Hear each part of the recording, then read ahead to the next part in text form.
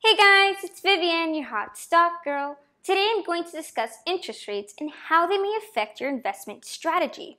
Like my recent video on capital gains taxes, this video is just a general overview of how changing interest rates affect your investments. The best way to handle your portfolio of stocks in a rising interest rate environment is to stay diversified by owning many stocks in different industries. It is almost impossible to jump in and out of the market at the exact right time. So stay invested long term and keep some cash on the sidelines to capitalize on market opportunities. Now, let's get started. The federal funds rate is the overnight rate charged to banks and other financial institutions. Because it is an overnight rate, it is considered a short-term rate. Recently, the Federal Reserve raised the federal funds interest rate another 0.25% and plan to raise rates 3 more times in 2019.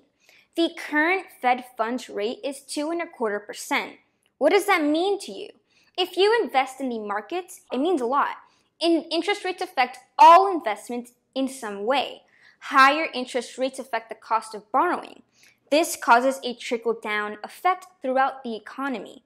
When the Fed increases the Fed funds rate, it is attempting to control inflation by shrinking the money supply.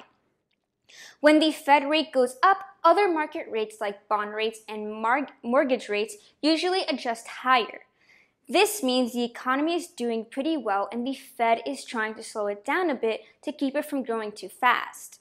This affects individual companies directly by making their borrowing costs more expensive.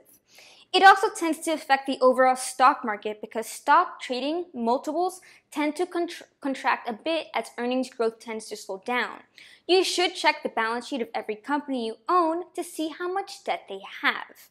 If debt is high in relationship to the company's yearly EBITDA, then high interest rates could have a significant impact on the stock price in the future. Bond prices have an inverse relationship to interest rates, so bond prices will fall to adjust to the higher rate. While rising long-term rates will ultimately have a negative for company profits and stock market multiples, as long as the rates don't rise too fast, the market should continue to be strong. So there you have it, my thoughts on interest rates. I'm Vivian, your hot stock girl, and please be sure to subscribe below and check out my other investment ideas. Bye!